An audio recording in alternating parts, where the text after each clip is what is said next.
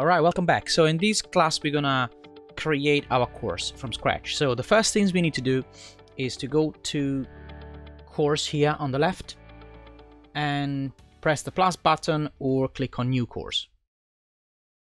Now I already come up with a name, so I'm gonna just copy and paste some text from here. I'm gonna paste it there. Author is gonna be me, so I'm gonna just leave it as it is. Then subtitle is gonna be just a description of what your course is gonna be about.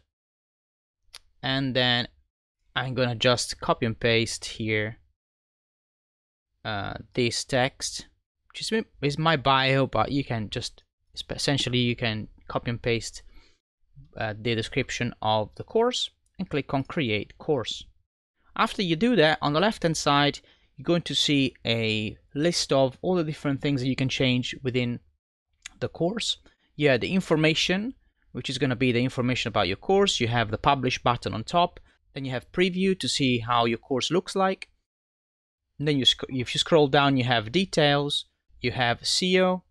This is just to make sure that is search engine friendly. So make sure the descriptions here is correct, makes sense. You have the keywords that you need and the meta descriptions. So I just put here this is the description of the course. Then you get branding. Here the cool thing in Teachable that you can actually see how your course is going to look like on the desktop or on an iOS device as well. So you have here thumbnails where you're going to put the thumbnails of your course. I'm going to just press add here and I'm going to add one of my images from my folder.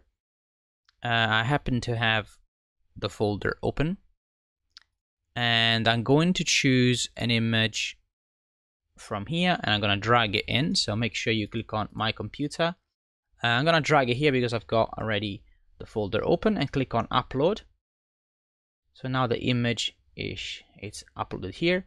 Now the feature background is the background of your sales page. So if you want to preview this, you can go on top here and click on sales page and it's going to show you how your sales page is going to look like.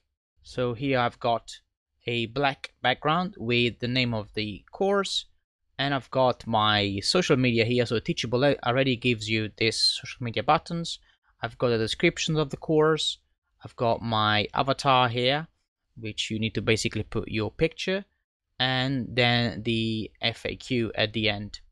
So I haven't finished yet, so I have to go back into my admin here and I can go back here and choose a different background. So if I replace the background image with one of mine, I'm gonna choose one of my images just to show you how it looks. Let's say I'm gonna choose this image here. I'm gonna put my computer and I'm gonna drag the image in and click on upload. Now if I go in sales page, or I can go back to my sales page and I refresh the page, I should be able to see that image in the background.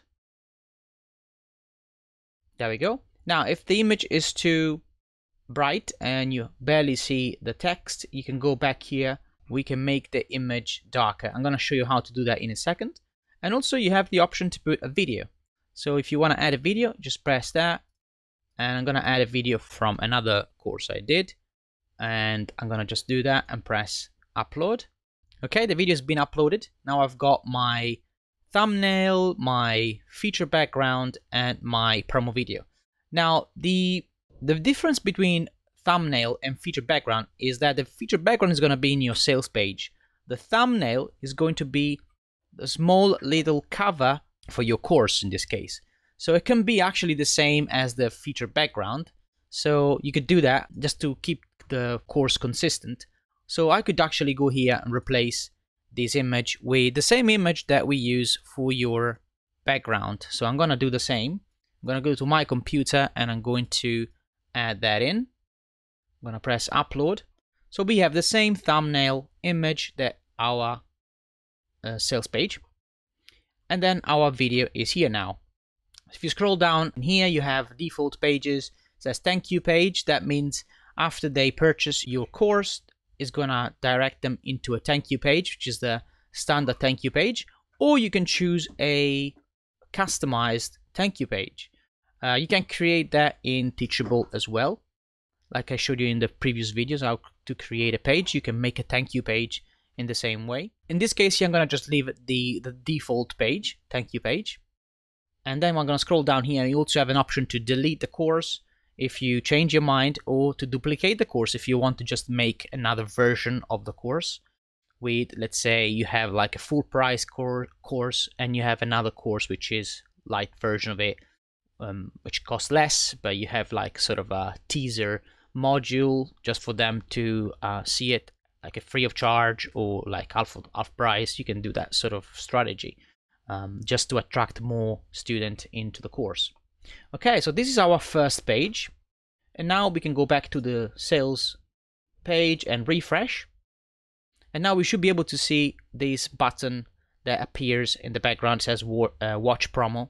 So when I click there, a video is going to start, and it's still uploading, so it's not gonna come up right away. But after the video is being uploaded, fully uploaded into Teachable, when they click there, it's gonna play straight away. So let's go back here, and then the next step would be adding your videos into the curriculum. So in the next class, I'm gonna show you that. I'll see you in a bit.